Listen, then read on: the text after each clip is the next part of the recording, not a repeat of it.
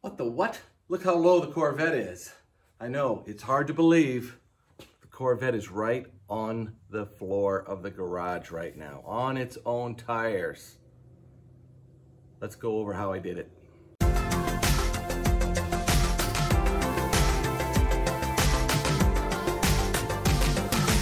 You're watching On the Mark with Mark. Of course, we had to start somewhere, and this was it. So we're going to get the wheels on this car and put it on the ground. Really jazzed about this.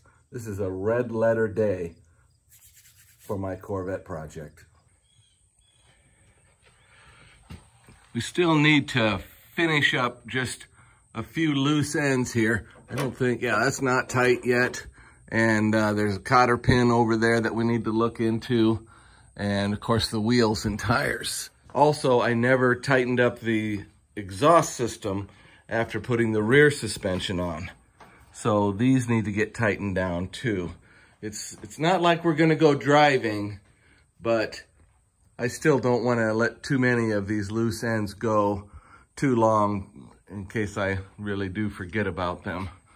Another thing is there's no gear lube in this differential, which I'm gonna make a piece of tape and I'm gonna write that on there so I don't forget about that, because I don't want to be driving it without that.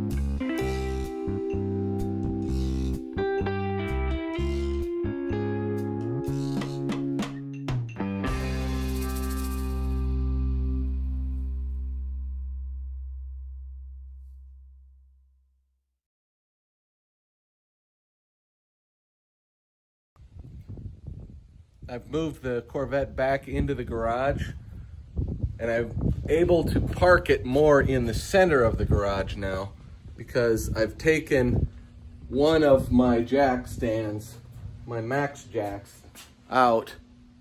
I've uninstalled it and moved it over here to the side. So now I've got plenty of room to get this door open. So when I put the new door on here, we'll be able to get the door open and closed and get it gapped right. I still got my other new door. This is the driver's side door here, and I don't have any door on the car right now. So that's coming up next. I have plenty of room on this side between my autocross trailer and the car.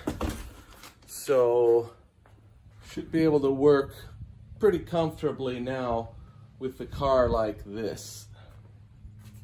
Getting to this point has been a long time coming.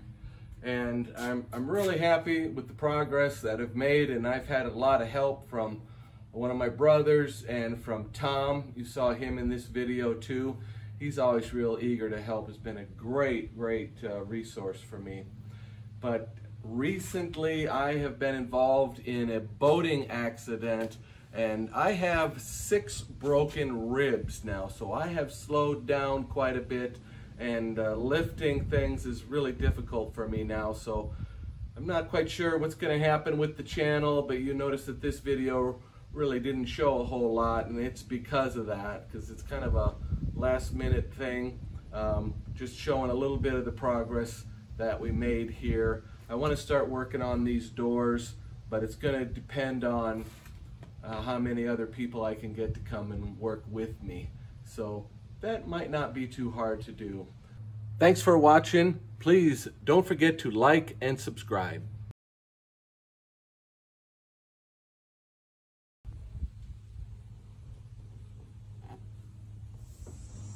Vroom vroom. You can make the vroom vroom sound.